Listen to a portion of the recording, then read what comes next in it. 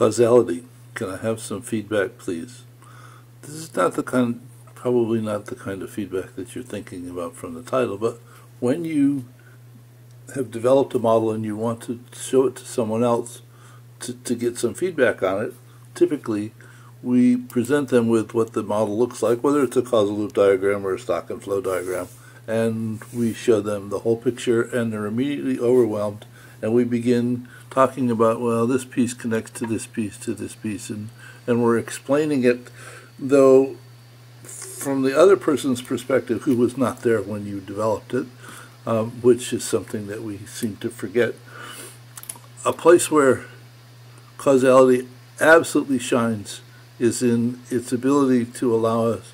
to not overwhelm someone else, so that if there's a certain aspect that we want to present or get some feedback on, we can say, okay, my current understanding is that unwanted pregnancy influences this, and I have a vicious reinforcing loop. Is this, from this particular aspect of the model, is something that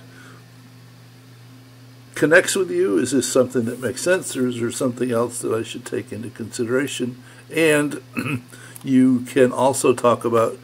well, there are other influences for unwanted births, but they're in the background so that they're not overwhelming. So I can go, in other words, if there's a certain aspect of the model where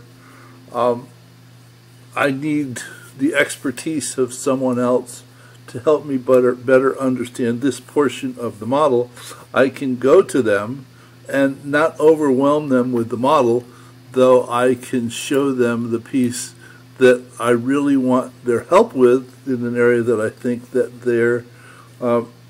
they have far more expertise than I have, so they can help me understand it, and we can work on it that way, as opposed to simply showing them the entire model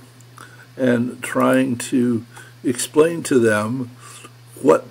pieces that I'd like them to think about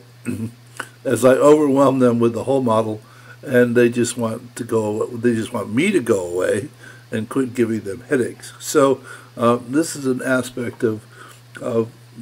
Cauzality that I think is absolutely amazing. And as I said before, it works for doing presentations too, so that you can walk through the model and show it piece by piece, as opposed to trying to describe the pieces while people are looking at all the other pieces and being distracted. So hope you find this of some interest, and I'll see you in another video soon. Bye.